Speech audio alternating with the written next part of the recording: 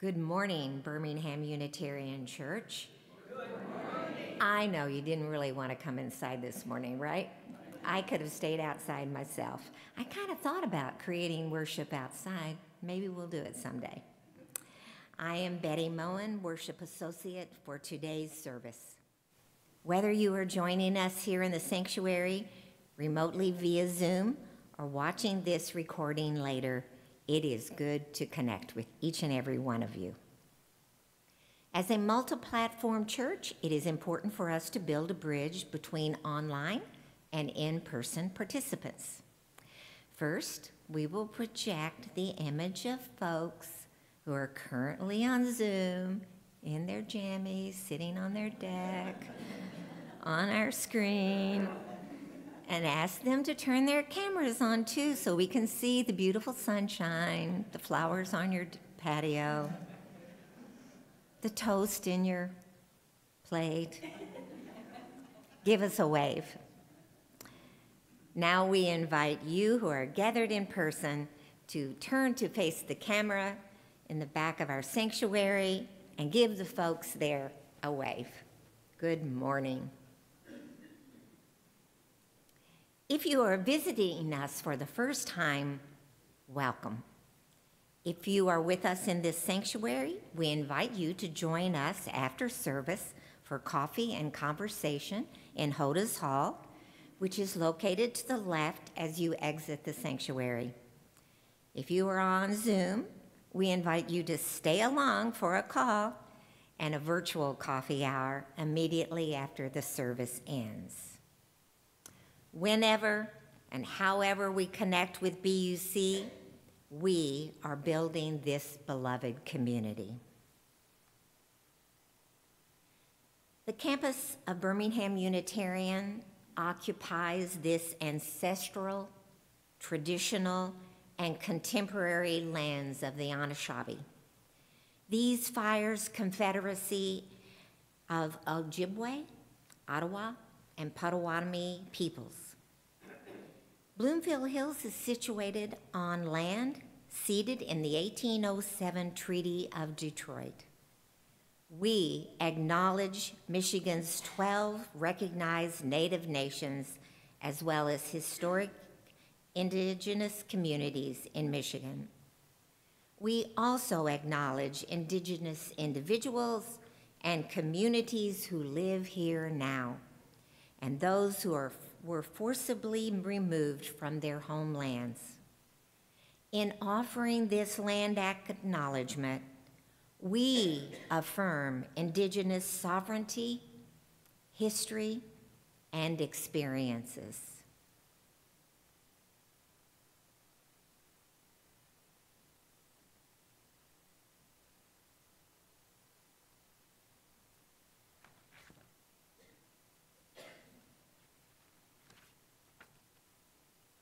As we light the chalice flame, these words by Carl Seberg.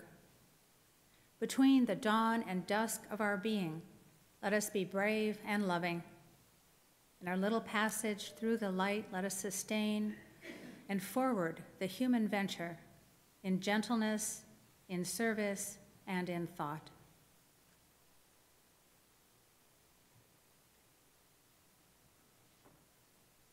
We'll join in singing this morning hymn number 1023. So there will not be slides with words projected. If you would like to open up your teal Singing the Journey, you're welcome to. It's 1023, Building Bridges. And we'll do this as a round. So the choir will be in two parts, and Myra will lead part one, and I will lead part two. So like we normally do in rounds, we like to sing it all down one time and then twice through as a round. But feel free to add whatever harmony or whatever part you wish to add to make it your own.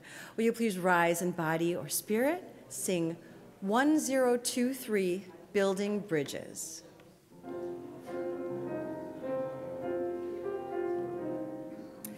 Building bridges.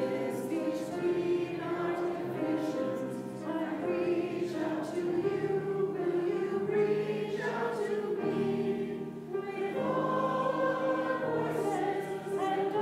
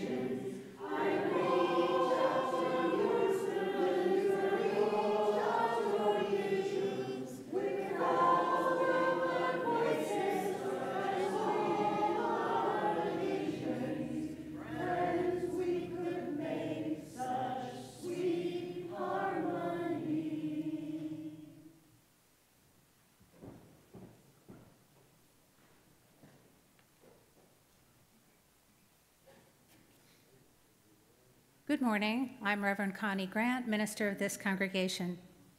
These words are by Kathleen Rowlands. In the meantime is between times, between the always been and the here and now, between the what is and the not yet, between the tentative hello and the tender goodbye.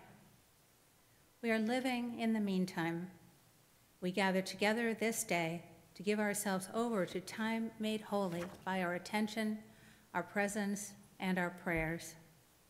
We gather together in the meantime, in the in-between time, from wherever we have been to wherever we will go.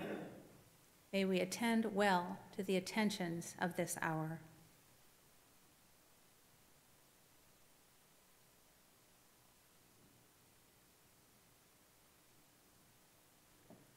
Hello, everyone. My name is Shannon Sneidman, Director of Religious Education, and today's story is called In Between Things by Priscilla Tay. An in-between is a thing in the middle. The cat is between the table, that's green, and the chair with the tear sitting right over there. The dog is between the floor and the cat and does not enjoy being in the middle of that. The chair is between the parrot and the carpet. The carpet is between the floor and the chair. What will you find between the floor and the carpet? Yuck. A fur ball, a dust ball, and a nasty clump of hair. But it doesn't stop there. Between the floor and the ground below lies a world of in-between things to show. Pick any two things to look in between. Look left and look right. There's much to be seen. An in-between thing can separate two things, which is sometimes a helpful and necessary thing. The glass in between keeps fish wet and us dry. It separates the cat from that tasty-looking guy. If you build a fort and fill it with light, it will separate you from the monsters at night. If you travel outside and then back in once more, an in-between thing you'll need is a door. Doors take you through walls, separating kitchens from halls, and you will find that pie filled with scrumptious meatballs. In-between things can transport you somewhere, take you places from here to over there. You can walk down the in-between coal-colored street that's in between this house and the house that has feet. If you meet an in-between stream or a creek, cross an in-between bridge for dry paws and dry feet. Some spaces between places can stretch very far. Don't walk all those paces. Take a train or a car. Take a little bit of this and a little bit of that, and an in-between thing is the mix that you'll get. Take a little bit of yellow and a little bit of blue, and the in-between color is a new greenish hue. A little bit of skirt and a little bit of short, and the in-between outfit you get is a skirt. A little bit of spoon and a little bit of fork, and the in-between tool you'll get is a If you dance a little jiggy and you add a little wiggle, an in-between jiggle will make everyone giggle. For an in-between thing, no matter how absurd, there's always some sort of form of an in-between word. Between oink and meow, you might hear oink-yow. Between cow and zebra, you'd have a zebrow. If you thought up a thing between a giraffe and a poodle, you could create a poofy and spotted geroodle. Not quite this and not quite that. In between things aren't clear yet. The sky is dim, neither dark nor light. Is it sunrise or sunset? Is it daybreak or still night? Are you out in the cold or too close to hot? Or are you warm in that in-between spot? Look around for in-between things to scribble, trying to make yourself the thing in the middle. Keep looking, eyes open, and in between things will come clear. All kinds of wacky and weird will appear. Search and explore every nook and cranny. Search around the world in your head and between the two covers of this book. In between the two covers of this in-between book. Here we are. All right, so at this time, we'll have all of our children and youth join us at the back of the sanctuary as we head off to class.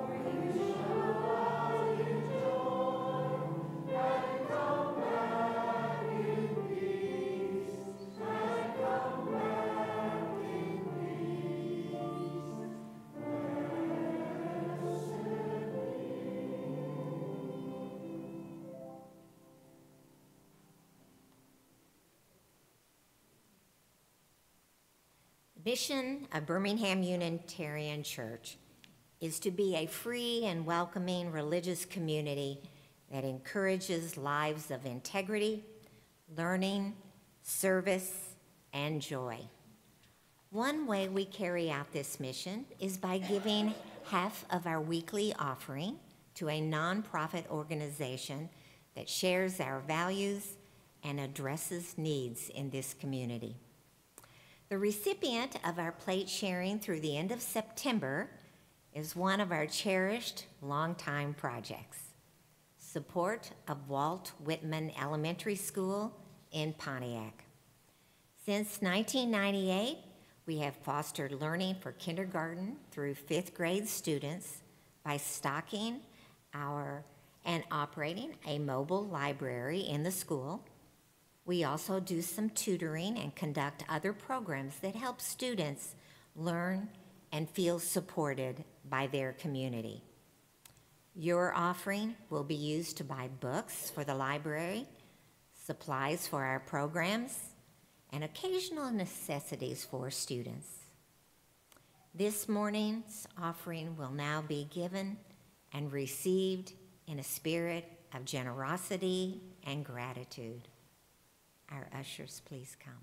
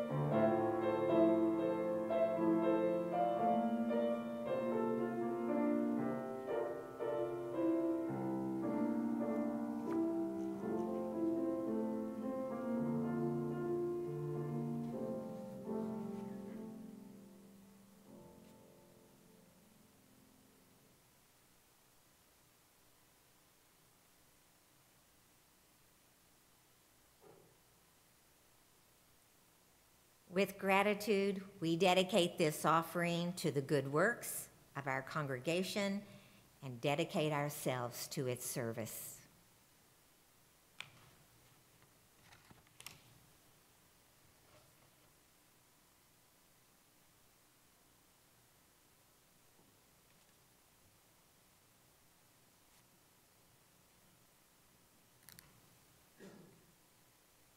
We hold each other in our hearts and minds with all our joys and all our sorrows.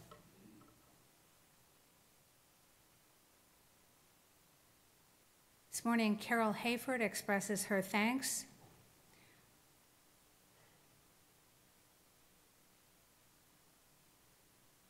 for the reaching out that was done by many members of the congregation on her husband's recent death.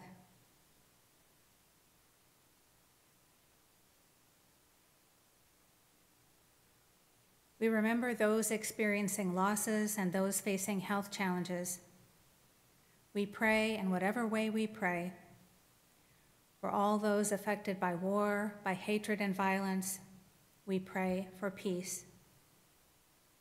Even when the cares of the world weigh on us, may we find joy in our connections with each other and in the pleasures that life holds. Let us care for one another and for ourselves in all the ways we can. As we hold each other in our hearts and minds with all our joys and all our sorrows, whether spoken or unspoken, let's take a moment to be quiet together.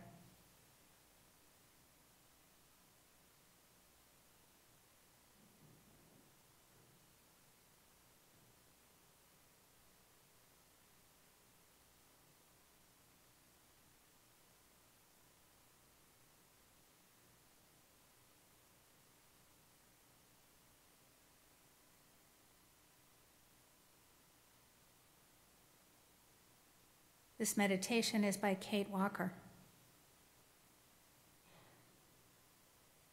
In between, liminal, that space where we wait, between moments, events, results, action, no action. To stand on the threshold waiting for something to end and something new to arrive, a pause in the rumble of time.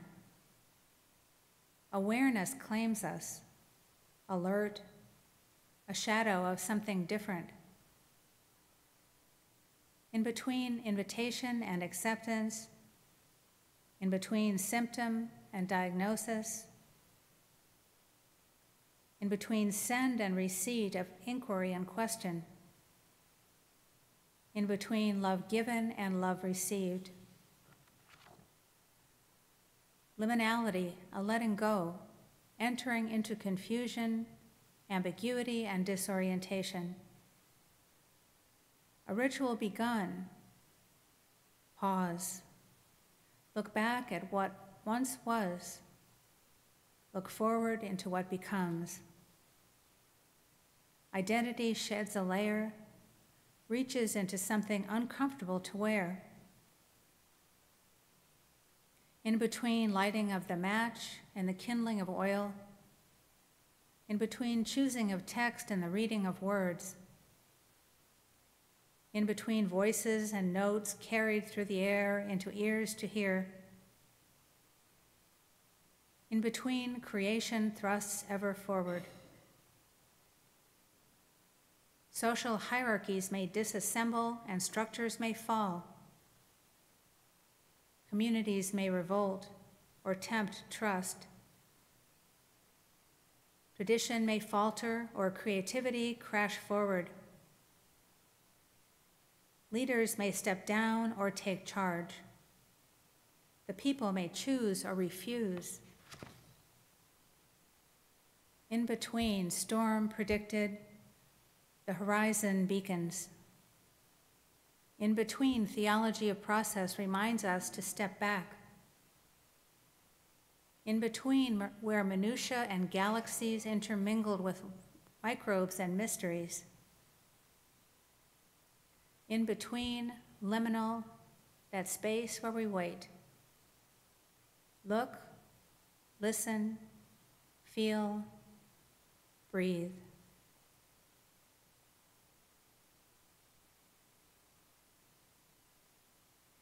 Let's sing, Return Again.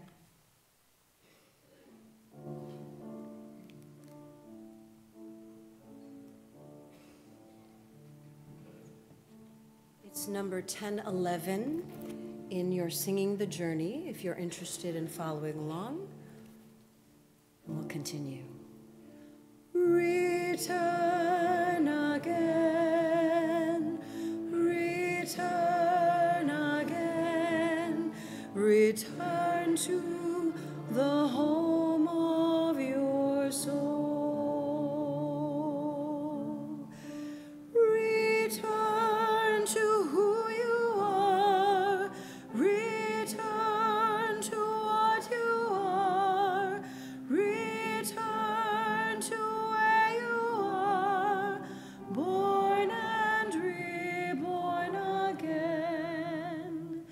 Return again, return again, return to the home of your soul.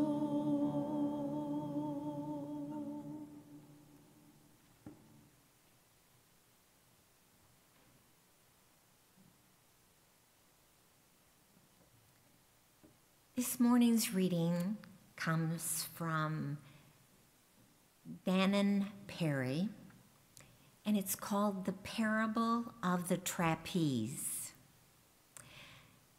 Be aware that he is speaking to you. Sometimes I feel that my life is a series of trapeze swings. I'm either hanging onto a trapeze bar swinging along, or for a few moments in my life, I might be hurtling across space in between trapeze bars.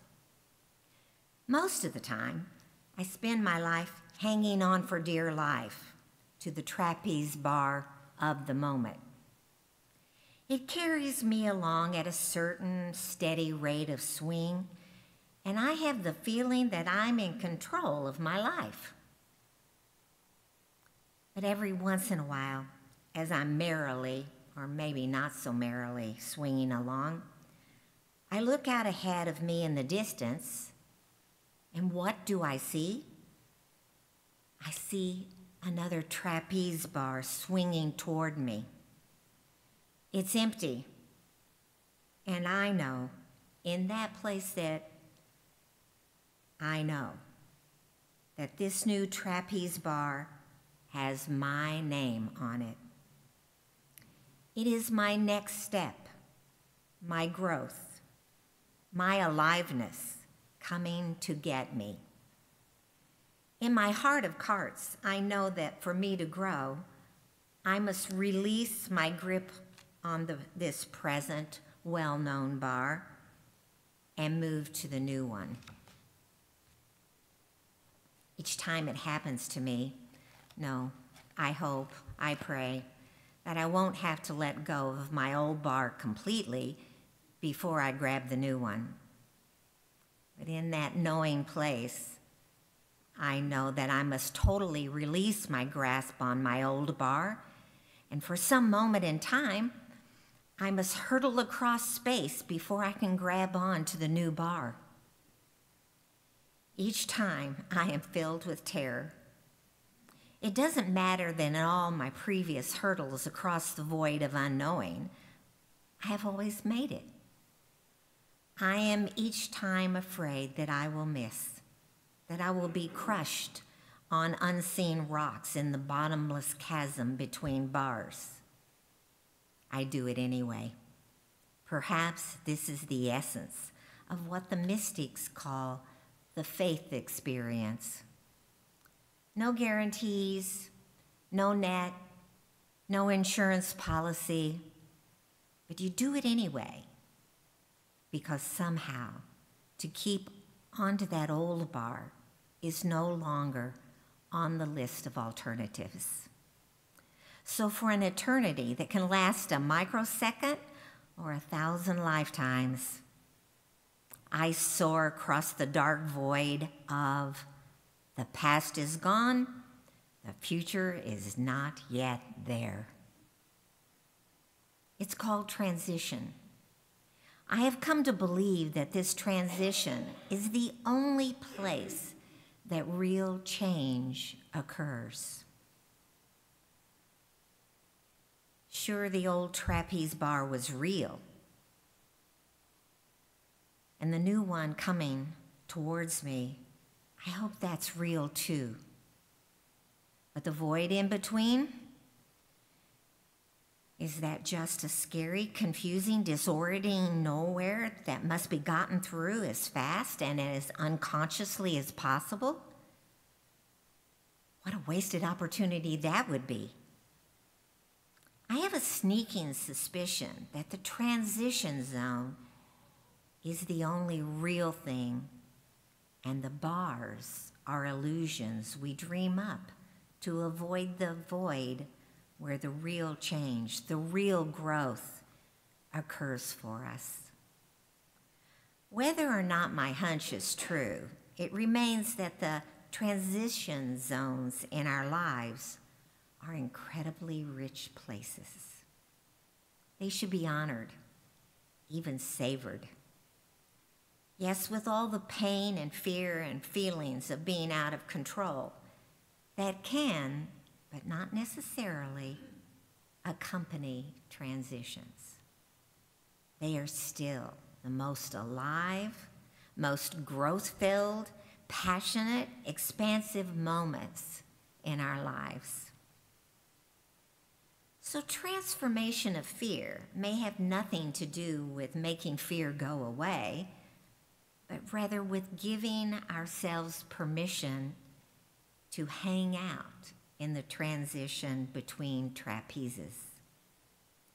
Transforming our need to grab that new bar, any bar, is allowing ourselves to dwell in the only place where change really happens. It can be terrifying. It can also be enlightening in the true sense of the word. Hurtling through the void, we just may learn to fly.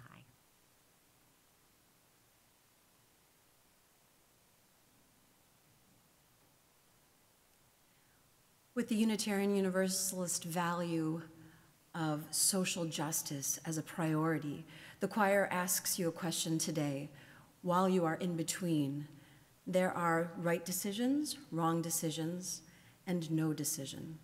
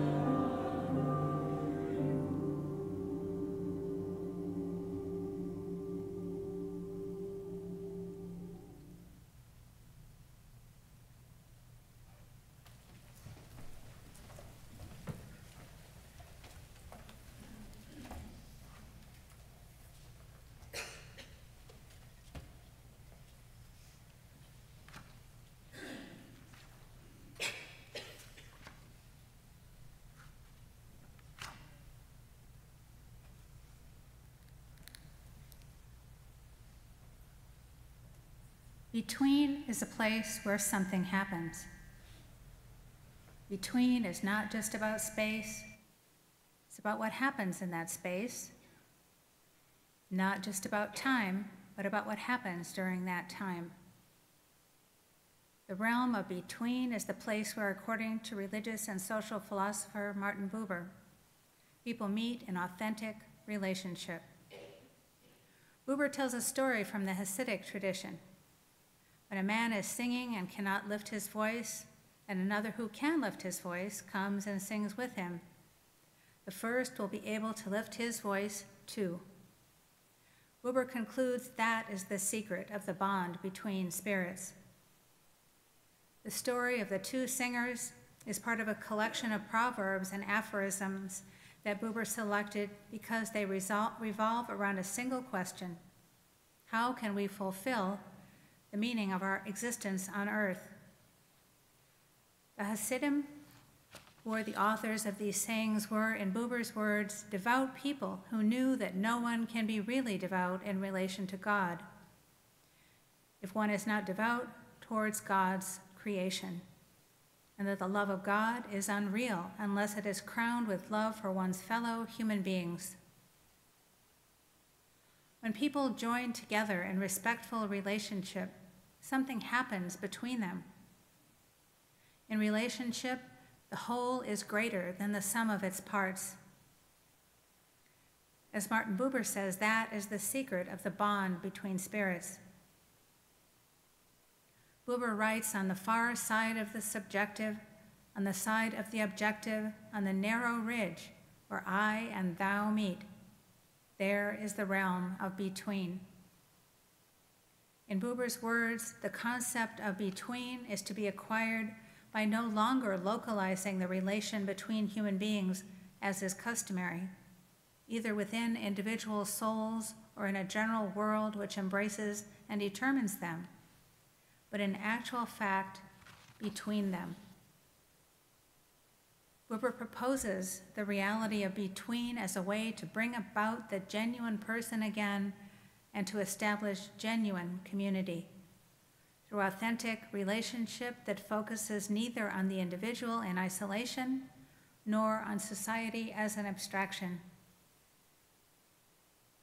The realm of between might be termed the realm of what I call relational individuality. The realm of between is the place where individuals enter into relation with their whole beings to join together in fulfillment. In Buber's words, in its human manifestation, spirit is not in the I, but between I and thou. This kind of divinity is not out there somewhere. That's right. Not out there somewhere. Not transcendent, but immanent. Right here, between people. When people recognize each other as authentic human beings in authentic relationship, creativity happens. The relationship itself is created, and the participants in the relationship are changed.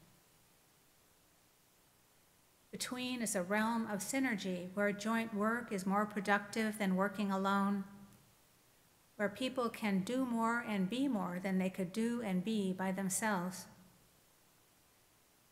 John Lennon and Paul McCartney have been described as a single creative being, each very different from the other, both collaborating and competing, working as a team even when they were working separately in a creative call and response, where each one's work and way of being in the world was made possible by the others.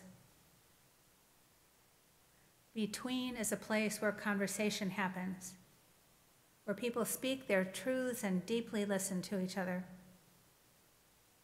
Authentic conversation can be challenging, as University of Chicago theologian David Tracy suggests. He said, conversation is a game with some hard rules. Say only what you mean. Say it accurately as you can. Listen to and respect what the other says, however different or other. Be willing to argue if necessary, to confront if demanded, to endure necessary conflict, to change your mind if the evidence suggests it. I don't think Tracy is suggesting that we challenge each other for sport, but that the game of conversation is interactive, mutual, and requires certain rules of engagement. Respectful behavior is necessary. This includes speaking up as well as listening. Authentic conversation can be challenging, should be challenging to ourselves and each other.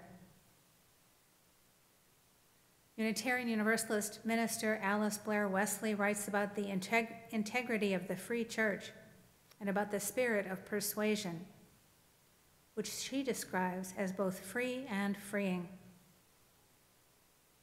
Each member is called to give utterance, to ask, say, explain, defend what is the truth they see. To be unforthcoming is to be disloyal. Or how can we learn from one another without candor? Each member is also called to yield the floor with humble courtesy, to listen, be open to, and to try again and again to imagine what others see.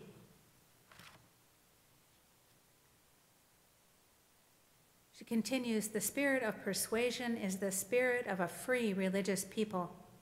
It is holy to us.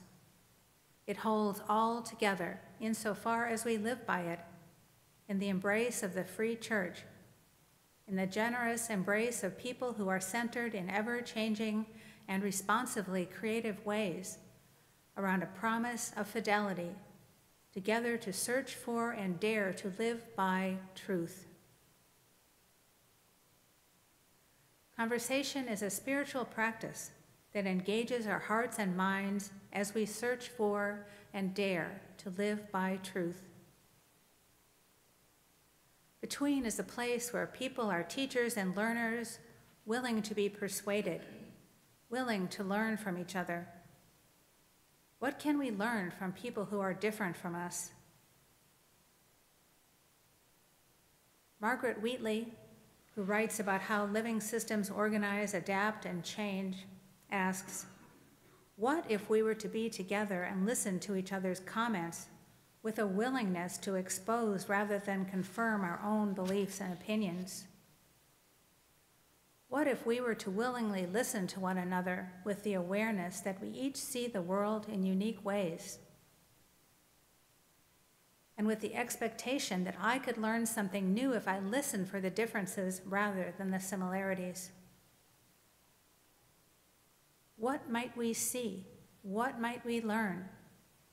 What might we create together if we become this kind of listener, one who enjoys the differences and welcomes in disturbance?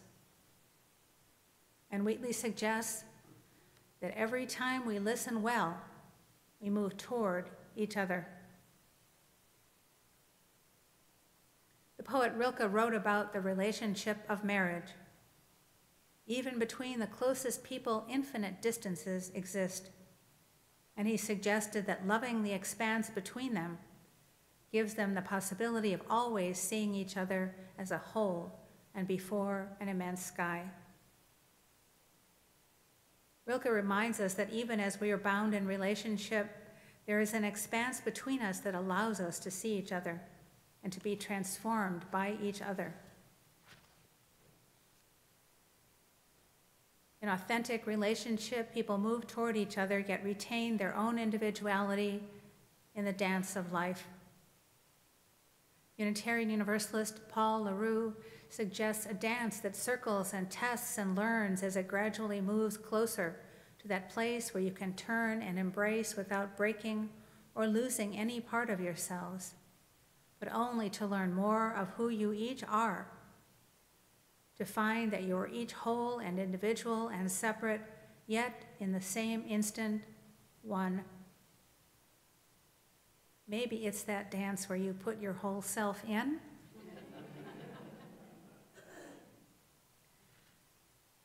Betweenness is about time and space, relationship, and transformation. Between can be the place between one thing and the next, the moment when the past is gone, the future is not yet here. The moment when you've let go of where you were and it's not quite time to be where you are going. We're living now in a between time, not just this time of transitional ministry that this congregation is living in, but an even more fundamental time of transition in all our lives. We're living in a liminal time, on the doorstep between one way of living and the new way that is ahead. Can this time be a time of reflection and renewal in our lives? A time of getting ready for whatever may come? Can this time be not just a void between one thing and the next, but a time of transformation? The poet John O'Donohue, in his poem For the Interim Time, describes a place where the path you took to get here has washed out. The way forward is still concealed from you. This is a time of continuing uncertainty in this world we live in. We may be struggling even to find solid ground, with the path behind us washed out and the path ahead still concealed, as O'Donohue puts it.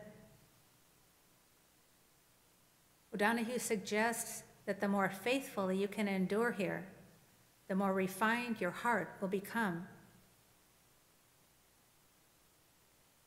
Our task is not just to endure this between time, but to endure faithfully. It's a time not to simply retreat from the world, but to be on retreat with our own selves and with those who share our lives. It's a time to be intentional about what we are doing with our time, what we are doing with our lives. It's a time to endure faithfully, to live faithfully to our values as we discern and refine those values. It's a time to cultivate authentic relationships with others. It might even be a time to forge new connections or to renew old ones. It's a time to take care of ourselves and each other. This includes reaching out to each other, getting outside of ourselves, and giving something of ourselves to others who need what we can give. This enduring faithfully means noticing what's going on inside us and around us, aware not only of the pain and sadness, but aware of the joy and beauty in our lives. This enduring faithfully, this living faithfully, means being open to transformation, open to getting ready for the new reality that lies ahead in our lives and in our world.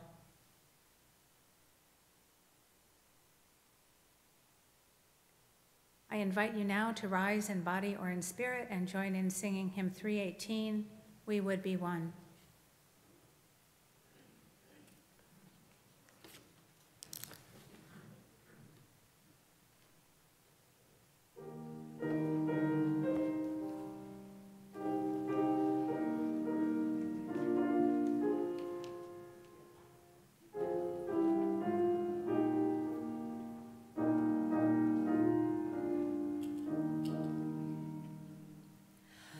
We would be one.